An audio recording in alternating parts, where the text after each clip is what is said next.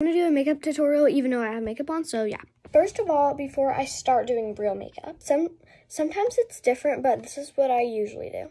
I did the Plum Moisturizer by Glow Recipe, the Glow Recipe Dewdrops, and the Hydra things.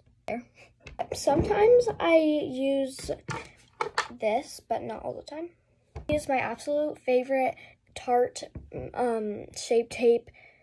Put it under my eyes, here on the dot, and just cover up any red spots. But I blend it out on my eyelashes with this eyelash curler. It's so good. Either use the Rare Beauty or the FanFest. Thing does the job to get the clumps out.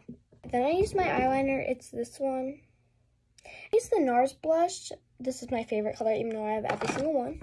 Blushy kind of makeup look, I use the Rare Beauty one. And to end my makeup look off, I just use the Summer Fridays lip balm.